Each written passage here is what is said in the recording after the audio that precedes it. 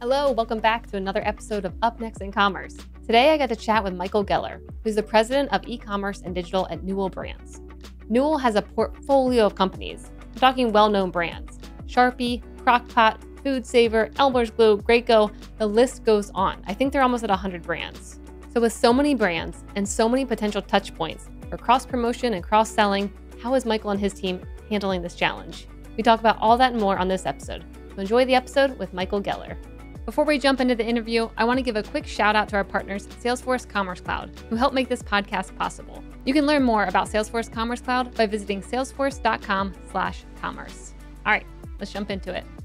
Hey there, and welcome back to Up Next in Commerce. I'm your host, Stephanie Postles, CEO at Mission. Today on the show, I'm super excited. We have Michal Geller, who currently serves as the president of e-commerce and digital at Newell Brands. Michal, welcome to the show. Hi, good morning. Thanks for coming on. So, everyone always knows I'd like to start with a little bit of background before we dive into your current work. And you have a really impressive one. You've gone from Amazon to Quidsi to Pepsi and now Newell. And I was hoping you can kind of highlight your journey a bit so people get to know you. Sure. Yeah, I consider myself a tech guy from the beginning. Studied computer science. I was always kind of geeky kid. And after college, basically committed to myself, I would never work for a company. I would only be an entrepreneur. And was able to start, luckily, two companies kind of out of college and then out of business school, but then fell into kind of the corporate world accidentally and ended up going through a series of smaller companies and then ended up, as you said, at Amazon for a long time. So I had like almost 20 years of just kind of really technology heavy background. And then 6-ish years ago, a friend of mine joined PepsiCo to lead their e-commerce group and needed some help there. And it was a big shift to go to a place that was a non-tech kind of DNA company, but it had a great run there. And that was really interesting. And when this opportunity at Newell came up to kind of do the same thing there to kind of help elevate some of the digital and e-commerce functions, that was a really interesting thing. So I'd say, going back to my original promise to myself, what I realized was it wasn't so much that I didn't want to work for anybody else. It was more that I just wanted to be inventing and doing new things and creating change. And that's the common theme throughout all these different roles, has been either creating something, fixing something, building something, transforming something. That's the kind of stuff that's really been most exciting for me. Yeah, that's awesome. So what were the first two companies that you built out of college? Because to me, I'm already impressed just by that. I'm like, that's goals right there. So right out of college, I started a very early streaming media technology company. Wow, what year was that? It was 95. So a long time early ago. To the game. And and actually what the interesting part is, at that time, we were building technology to stream high resolution images and 3D images of products for online catalogs. So it was early, before e-commerce was even a word. It was online catalogs. And so we were doing these things for very early websites, which for those of you who have any tenure here, like we were trying to figure out how to get high resolution images over 14.4 modems. So really, really slow. But this is before broadband, before high speed internet. Yep. So that was a really interesting thing. But that actually was the beginning of kind of my quote unquote e-commerce journey, was looking at content from an e-commerce perspective and trying to figure out how to improve that so that consumers can get a similar experience offline as online. So that was I did that for a few years. We built a company, but luckily sold the company. And then I went to business school. And Who'd then you sell it to? So actually I sold it to John Scully. John Scully. Oh, okay, just a small name, no big deal. What? So so actually the really funny story about that was John Scully, who, just for those who don't know, was president of PepsiCo and then was CEO of Apple for a long time. And then he became an investor at some point, and he ended up buying this company that we started, and the story went from there. But when he bought the company, he was telling us all these stories about his life at PepsiCo. And I was like, ha, ha, ha, ha, I'll never work for a company like that. And 20 years later, I ended up at PepsiCo, which was kind of a funny, also turnaround story. And so then you're in business school and you start another company afterwards? I started another company. I unfortunately graduated business school at exactly the wrong time, just as the dot-com bubble was bursting. And I was still pigheaded about kind of trying to start a company. I ended up realizing very quickly that there was no way to raise money in that environment. So a partner and I, we decided to bootstrap a company, or try to bootstrap a company. I was living in LA at the time, And we realized that there was an opportunity for high-speed internet access in multi-million-dollar homes. They were too far to get, for a bunch of reasons, to get internet access. And we found an ability to do two-way satellite internet access. Mm-hmm. And so we ended up building this company to bootstrap it. We got a license to sell this two-way satellite system back in, this is like 2001. Mm-hmm. And we did that for a while, which gave me access to a lot of really amazing homes, and candidly celebrity homes was really interesting. But I effectively became the cable guy because we were just like installing these things. Did that for a while. It just, we were able to make a nice small business out of it, but nothing that was a hockey stick. Mm-hmm. And then at some point we decided to shift. And like I said, that's when I got my first real job. Your first real job. Wow. Yeah. I mean, it seems like you've been very ahead on a lot of things that are, people are still trying to figure out even to today. You were just doing it a long time ago. Do you ever feel that way where you're like, that was my idea, or I had that idea 10 years ago? Yes. I mean, yes, that does come up, but I think that's a lot of people in the technology space who are thinking about new ideas. Like, you have 1,000 ideas, 10 of them at some point are going to come to fruition, and you can always say, I thought of that. But yes, I do feel that once in a while. But I don't think I'm unique in that sense. So what drew you to Newell Brands? What was the opportunity that you spotted there? Well, what's interesting about Newell Brands, it's a very old, tenured, long-lasting company with a lot of established, phenomenal brands. There are no other companies like it that have got in the space of, let's say, durables, semi-durables, right? Not consumables. There really isn't anyone else that's got the breadth of brands and the size and the scale that Newell Brands has. Yep. Newell Brands had kind of a tumultuous history up and down over the past bunch of years. And when I was reached out to about the role, it was told to me, which is true, that the company was in a bit of a turnaround. Basically, most of the management is new within kind of 2-ish years, 2.5 years, something like that. At the time, it was around 2 years. The company was in the process of doing a turnaround, and they were already well out of the way of the biggest risk of the turnaround, but there was still a lot of stuff to do to really take the company that was candidly on the precipice however many years ago and into one that really had a lot of growth. And I looked at it and said, there's a lot of assets here. The brands are phenomenal. There's a real opportunity for scale, and it feels like there's a lot of low-hanging fruit. So that was interesting. It helped that I didn't have to move. So that was also got me to take the phone call. But then once I understood again, the other thing I'll say about Newell Brands, which was interesting, is to the credit of the previous regime, they had invested very early in e-commerce. And actually, I was shocked to learn how big the e-commerce business was and how much it had grown over the past bunch of years, and how in some ways well prepared they were for the next round of innovation and the next round of transformation. I'd say that the way they grew into the e-commerce space was very much, and again, I don't mean this in a negative way, but it was brute force. It was through dollars and people, et cetera. It wasn't necessarily through technology or data, et cetera. I thought there was a real opportunity to come in and take this amazing asset of the brands, the amazing asset of the e-commerce work that they had done, candidly, both in Amazon and other pure plays, but also candidly in the D2C space. I was shocked to hear how significant the D2C business was here, and that there was so much opportunity. So that was all very exciting because it felt like real opportunity to similarly transform, grow, do some really interesting things on the back of these phenomenal brands, phenomenal businesses. Yeah. So for anyone who doesn't really know Newell Brands, I'll say I didn't really know there was that company over top of all the other ones. Can you name some of the top brands within your portfolio, or maybe just 10? I mean, I think there's 50 or more. So Newell Brands has, 100 brands, something like that. And they're all household names, So Rubbermaid, Graco car seats, Sharpies, Elmer's glue, Coleman camping, Marmot technical apparel, Contigo water bottles. Let's see Ball canning jars, Calphalon pots, Oster, Crock Pot, blender, Crock Pot, right? I mean, so literally dozens and dozens of brands that everybody knows, right? Almost all of our brands are really household names. And one of the exercises I did when I first joined was I literally, the day before I started, I went around the house and just took photos of all the Newell brands I could find in my house. It was a staggering amount. It was a big collage of pictures. Yeah, I was doing the same thing after getting the prep doc for this and looking through that and looking around my house and being like, it's everywhere, everything. All these brands, I had no idea were Newell Brands, and they're all really good brands too.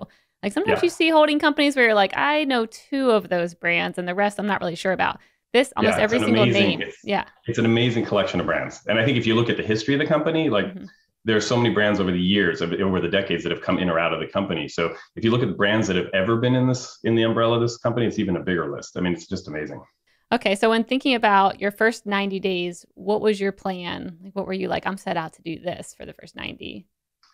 Well, the first 90 days was really just assessing the figuring out where we had strength and where we had opportunities, and kind of reestablishing. In my particular role, this is less about e-commerce, but in the role, the team that I inherited was had been kind of leaderless for a long time, and so there was just getting to know people, figuring out what existed, trying to reform a few teams, or start reform a few teams at the beginning.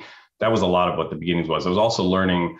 We've got 8 business units, which is complicated, which is hard because it's 8 different CEOs effectively of businesses, and there's a lot of just relationship building there to make sure that I understand what they need. And by the way, their needs from my team are very different. Let's say car seats is a very highly penetrated online category. It's a very different set of needs than, let's say, our Papermate brands that are pens, where the penetration is much lower. And so, or if you think about a brand like Marmot, right? That category, people are used to buying technical apparel at this point online. Yep. It's just a very different experience to buy, sell, market, those types of things than it is to, pick another brand, right? Pick something else that we sell, right? So there was a lot of just really learning there. And then the first thing was just figuring out, you always start with the foundational stuff. So figuring out how are we doing on the foundational work, right? If you think about e-commerce in particular, it's really around the consumer, right? There are 2 things to really look at all the time. It's consumer, number one. And the second thing is to make sure you've got is data, right? Making sure that the data that you have to run the business is accessible, usable, digestible, available, et cetera. And so those are the 2 real areas I started looking at to figure out, do we have that? There's obviously a third thing, which is important in a company like ours, which is around the customer. So the customer for us, meaning the retailers. So the Amazons, the Walmarts, Targets, et cetera, Bye Bye Baby for our baby brands, Costco, you keep going, the list goes on. That's also very, very important place to look, but looking first from a consumer lens and seeing how are we doing from a consumer perspective across all of our direct and indirect channels. That was the first thing to look. And so there's the looking at, how does our content look online? Is our copy good? Are we getting the right? How are our reviews, right? What are people saying? How is our experience from in stock and other things, right? The things that at the end of the day, the consumer can see is the first place that I started looking and started identifying opportunities there to focus.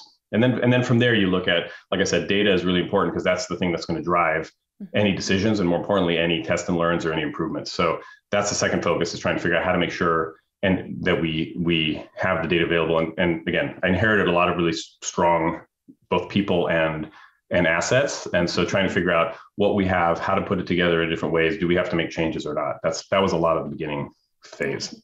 I mean, how did you shift the team's mindset? I know before you said it was a lot of put headcount to it, brute force, make this work. And it did work. But how did you shift their mindset to then start thinking, okay, what can we do to automate this? How can we actually organize this in a more technical way than it has been done before? So I've only been here 9 months, so it's still early. The approach, so first of all, change is tough, and change in a big organization is tough, and especially in an organization like ours, which is by design in a matrix organization. And so it's hard to come into a new company and kind of, pound your fists and say, this is the way it has to be done. The approach that I've been taking and encouraging the team to take has been one of experimenting. So basically, come up with a hypothesis, something to be done differently. And then instead of trying to convince somebody to do it, that's the way we have to do it, just say, hey, can we test it for a month, 2 months, 3 months, and see if we can try it a different way. And worst case, we revert, right? It's pretty low risk decision. Yeah. There's not a large commitment, and it's just a way to learn. And that approach, I think broadly, we've been able to apply it to a lot of different things.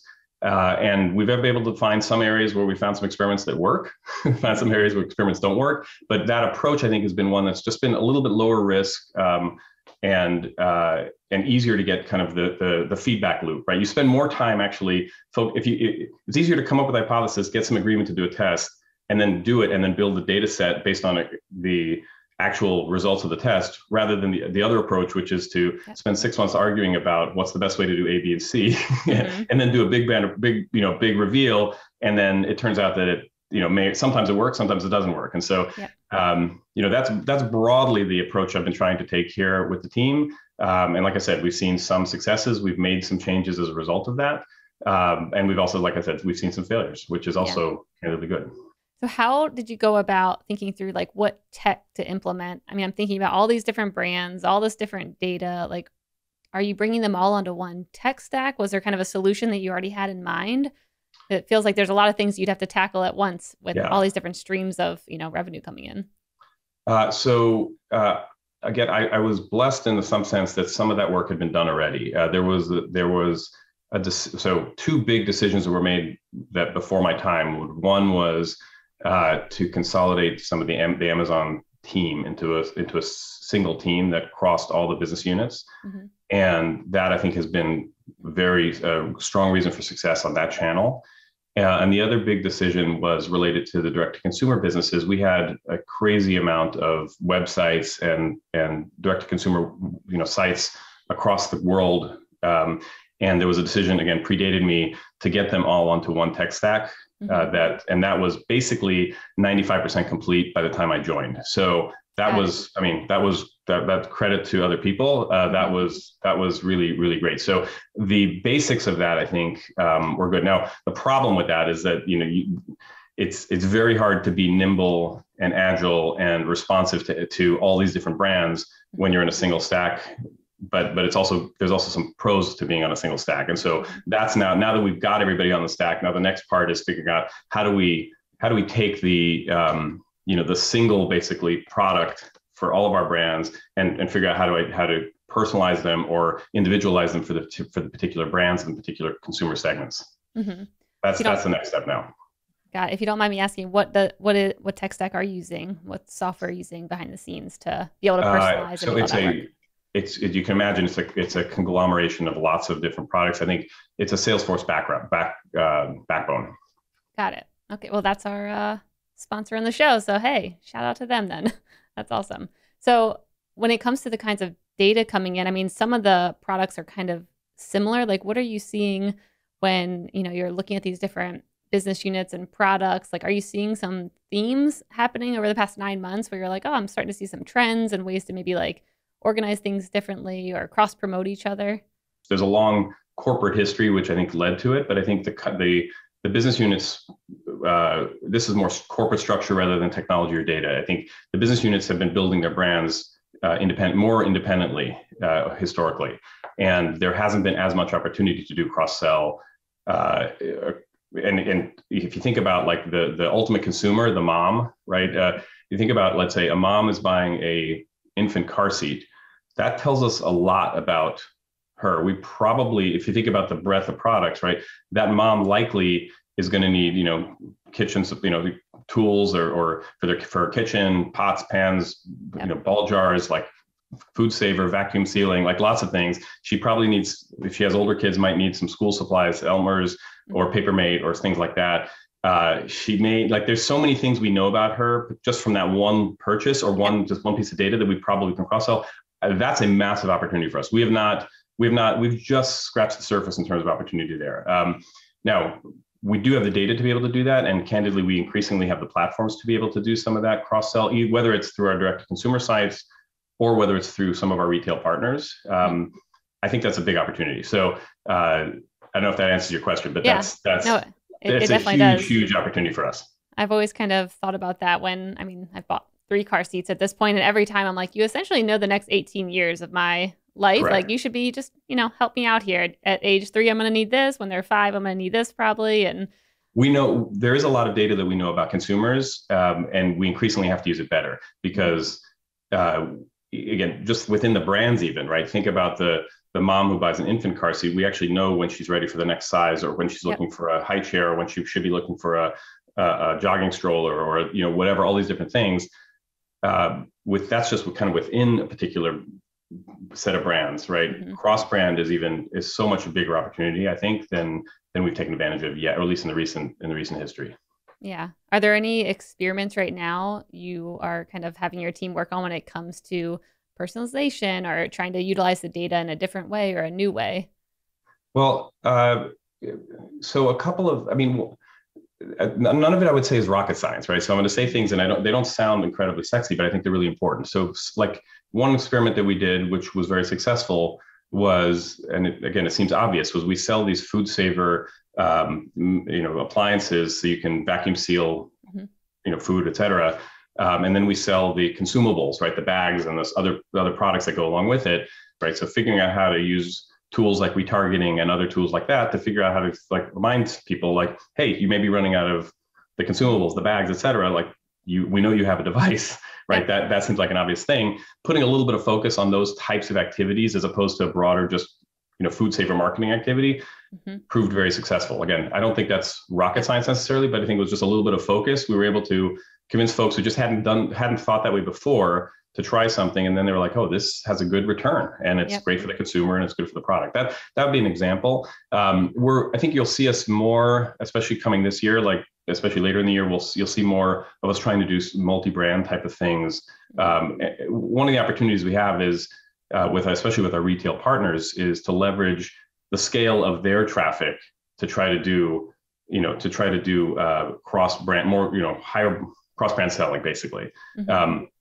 One of the things, and this is something I did with the team very successfully at PepsiCo, is we realized that if you're on a Walmart or a Target or an Amazon, and there's tens or hundreds of millions of sessions going on there, and there 10 or hundreds of millions of products on there. Like, how do you get consumers to see your products? And so by trying to attract them with a variety of brands that we think target them, the likelihood of consumers coming in through that to like a store within a store of our ecosystem brands is probably a way to be very efficient with marketing spend. It's probably a very good consumer experience, and it makes a choice, kind of the selection, a little easier. And so for us, it can be a very effective way to do that. I saw that with PepsiCo, that was a very effective mechanism we used. We haven't done it here yet too much at Newell, but that's something we're exploring for this year. So what are best practices when thinking about Amazon and kind of having your own like custom store experience? How do you go about building that to get awareness around certain products and then bring them into the ecosystem? How would you advise a company right now to think about that and really tap into Amazon like you did at PepsiCo? Right. So the advantage that both I had at PepsiCo and candidly have at Newell is one that I think is pretty unique. So there are probably 10 companies in the world that I think can use the same strategy. Okay. It's basically, it's a strategy that works really well for companies that have scale, right? And meaning scale of brands, scale of revenue, et cetera, and scale of products that hit a particular consumer segment. So in the PepsiCo world, right, it was snacks and beverages. Those went together pretty well. And so we were able to kind of make events that were like a snack and beverage event of some sort, whether it was around a Prime Day or a holiday, or whether it was just, bespoke. And we were able to say, get your snacks and beverages and get people into the PepsiCo store within a store on whatever retail platform we were on. I think the same thing is true at Newell, where we can potentially do things, again, either with retail events like a holiday or a Prime Day or whatever, or we can do it potentially on our own, right? Create some kind of a mom-centered or a family-centered or an outdoors center for some of our outdoor gear, or et cetera. We can potentially create these effectively events that people might come into the event because it's an interesting event. And then once they're in there, the selection of products is, the products we think fit that curated segment of consumer.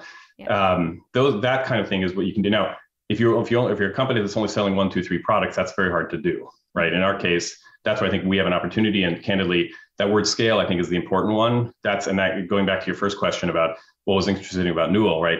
It's this ability we have scale.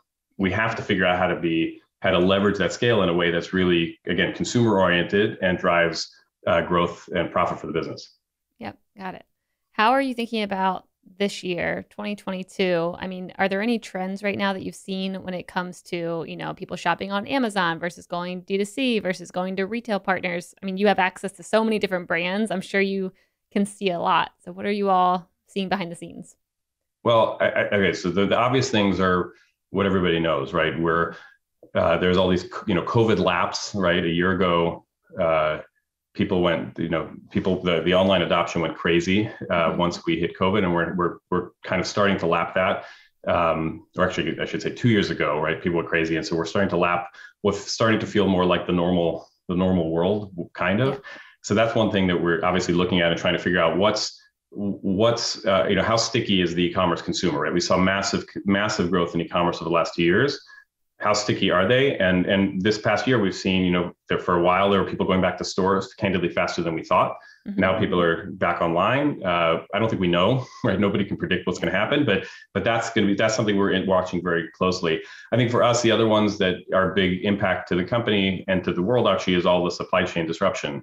That's actually affected a lot because we spend probably more time than we'd like to figuring out how to optimize the inventory that is constrained now because we have all these disruptions in the supply chain and figuring out where does it go. And so that one I think is actually, hopefully we'll figure out how to continually improve on that into this year.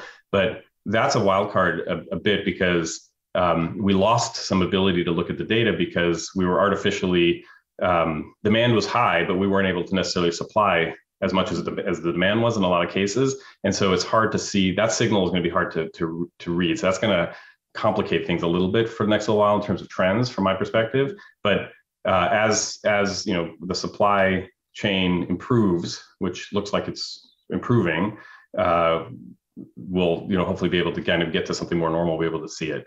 And then obviously the third thing that we're just macro that everybody's looking at again is also just what's going to happen with inflation this year and what's going to be the impact, and candidly, what it's going to do to demand, right? Mm-hmm. As prices, likely go up or are going up, are consumers going to change their behavior or not?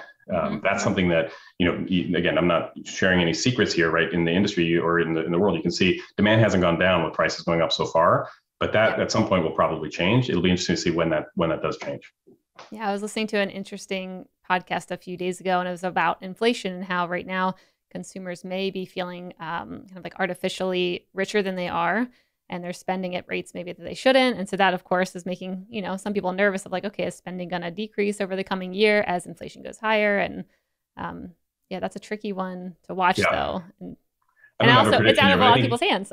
Yeah, these are all the things we're watching. I don't have a prediction here, but these are some of the key things. And again, everything comes down to the consumer. I'll keep saying that, right? It's all about what the consumer wants is, and the great thing about e-commerce, whatever channel you're in, is it's incredibly data rich. So, and it's also the feedback loops are very quick. So it doesn't take, in a traditional brick and mortar world where you're shipping product to a retail outlet, they're putting it on the shelf, it sits on the shelf for however long, and then it gets bought.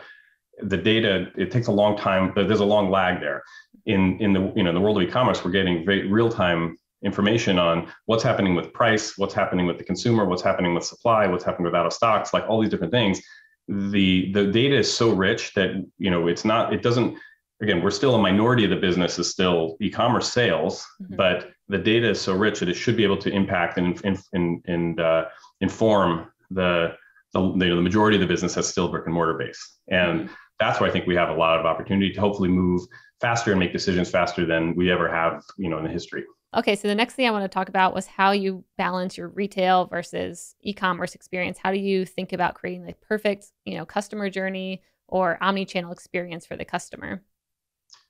Yeah, so I think, again, we're following the consumer, right? So we need to make sure that any consumer touch point is a consumer touch point that's excellent, whether it's on our sites, whether it's through our media, whether it's through our call centers, whether it's through our warranty replacements, like whether it's through a retail site, a D2C site, any of these things, right?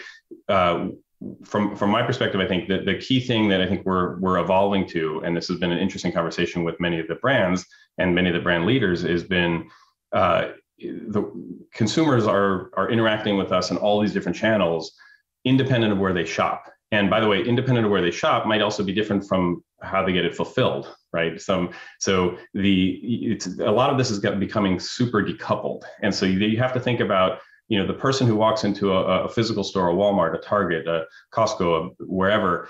The way that they got to that physical sale in that particular case may have been through a lot of digital assets. They may have been going to our D2C site to review, to see, to get product descriptions or check out colors or look at reviews or whatever. They may be, or it could be the opposite. They may be going into the store to touch something and then buy it either directly through us or through another retail outlet. Like, so the consumer is becoming omnivorous in terms of the way that they're consuming the data and learning about our products and interacting with us.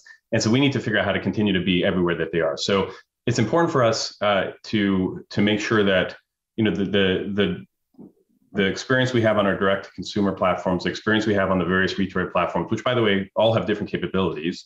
But when we think about the sum of that, plus our media, plus our other brand communications, is holistically consistent and gives the consumer the ability to get whatever information they need wherever they might want to consume it. And again, that's independent of potentially where they buy it. And that's also independent of potentially how it gets fulfilled. They might pick it up at the store, they might get it shipped, there might be some other way of doing it. But all of these things effectively become decoupled, but the whole experience becomes the consumer experience. And that's the way we have to look at it. Mm-hmm. What does the partnership look like with retail partners? Because they have a big part of making sure that experience works well. And I know you mentioned also having different kinds of partnerships with them. So what does it look like to set up a successful relationship in a way that you can make sure that experience really does work the way that you're explaining it? Yeah, I mean, our retail partners are incredibly important to us, obviously. That's still the majority of our sales are coming through that channel. There's fundamentals in terms of just setting up the business relationships so that it's a win-win, so that we're making money, they're making money, we're operationally efficient. I mean, there's all the kind of block and tackle stuff that you would have in any retail relationship, making sure, you know, pricing is right, supply chain is right, promotions are right, et cetera, et cetera, et cetera. But I think also the added stuff that we have now is really making sure that the consumer experience, we have to work with them continually on the consumer experience, right? They're on our case all the time. Every one of these retailers is on our case to make sure, is your content up? Is your, you know, they have scorecards for us as to how well we're doing on all what they consider the fundamentals. And candidly, we're pushing the retailers as well to continue to build capabilities that help us do two things. One is get our message out to the consumer in an effective, positive way. And that those technologies across every retailer have been evolving over the last 10 years, right? From what the detail pages look, what the brand stores look like, what their media platforms look like, et cetera, how offsite, onsite, like all the different things. And then the other part of it, which is the other area we're pushing with the retailers, is around the data access, right? It's in order for us to make our joint business more effective, we just need to make sure we have the data that allows us to be more effective. So whether that's having faster feedback in terms of problems, better feedback in terms of what the consumer is doing, et cetera, is really important. Obviously, you know, there are privacy concerns, so we're not getting down to, you know, individual consumers and what they did, but the trends and the speed of which we're getting the feedback is really important for us, because increasingly we're able to react to that faster, and speed really matters, right? So the faster we can get the data, the faster we consume the data, the faster we can react to the data, whether it's in something on the supply chain or pricing or marketing or promotion or whatever, the better it's going to be for everybody. And so that data transfer and data partnership, I think, is something that is also evolving along with some of the other things. Yeah, cool. Are there any pieces of tech right now that you're geeking out on that are maybe helping in that initiative, or helping anything that you're doing day to day where you're like, oh, I'm really excited about this one new piece of tech that we just stumbled on? So I tend to be boring on that front. I like boring too. I tend to, there's a lot of stuff that we're doing, right?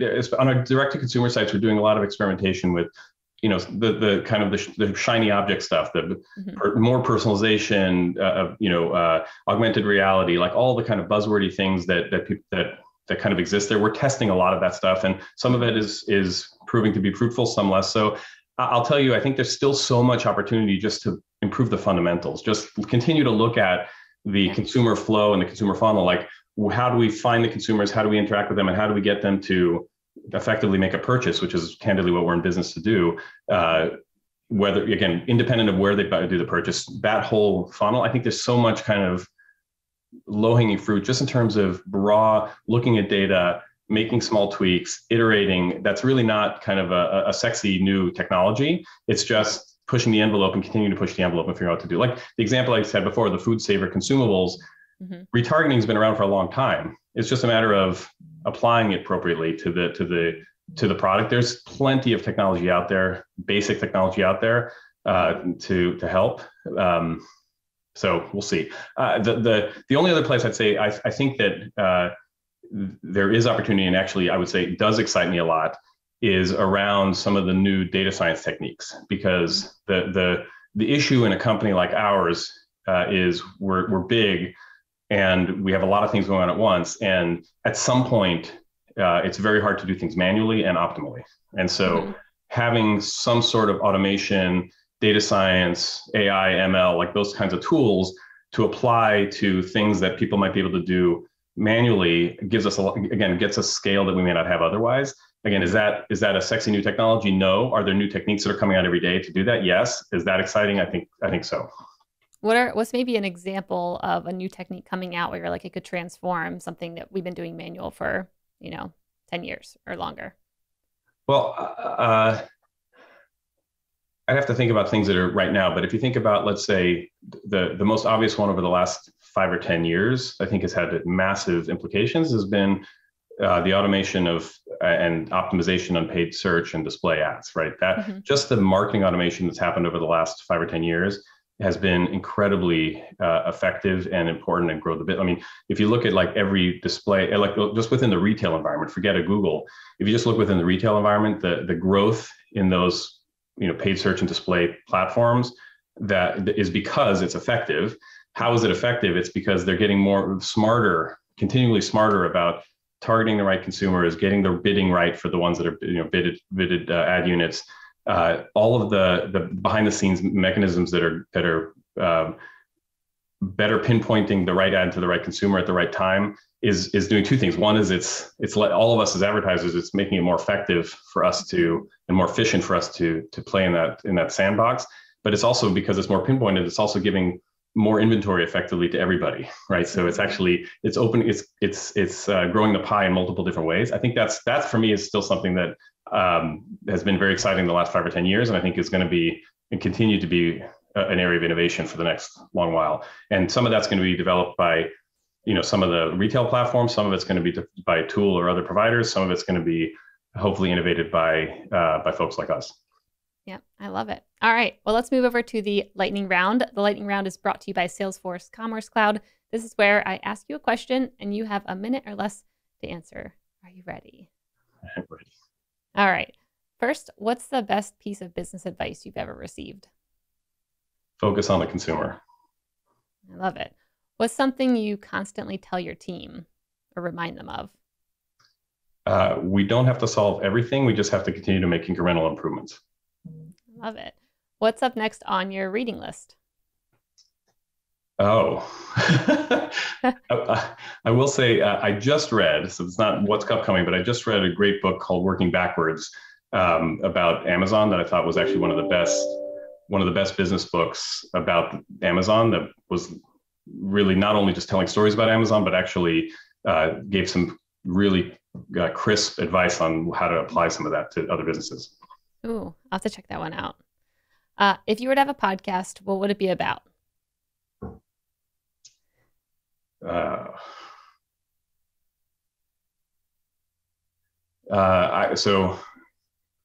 Good question. I actually spent a lot of time, especially the last 2 years, in kind of home automation, DIY, that kind of stuff. And so that whole world is like how to automate stuff and to make make your life more efficient. Those are the areas where I have a lot of like personal passion. And so that could be a fun podcast, I think. Yeah, I would definitely say it goes with the trend that's happening around the home improvement. I mean, everyone would be listening to that. Yes. You should start it. We'll find you a sponsor. All right. And the last one, what is a favorite memory over the past 10 years that you think about that makes you happy? And it can be personal, it can be business, it can be anything, just something that first pops in your mind. Well, it would be hard to a lot of the memories are personal. I've got 5 kids actually, and so the times when we've all been able to be together and somewhere fun, typically on a vacation, either skiing or on the beach, I think those are the areas where I'm like, oh, this is nice, relaxing, etc., and good family time. I love that. Well, Michael, thanks so much for coming on the show and joining me. It was a blast, and we'll definitely have to have you back in the future. Where can our listeners find out more about you and Newell Brands? To learn about the brands at Newell, you can go to Newell Brands, but check out all of our D2C sites. Yankee Candle's a really popular one. Marmot's another good one. There's several other interesting ones to learn more about our products and brands. To learn about me, I think the typical LinkedIn, et cetera, is probably best. Perfect. Thanks, Michael. If you're looking for the #1 platform for all things commerce, there's no better choice. So definitely go check it out at salesforce.com/commerce.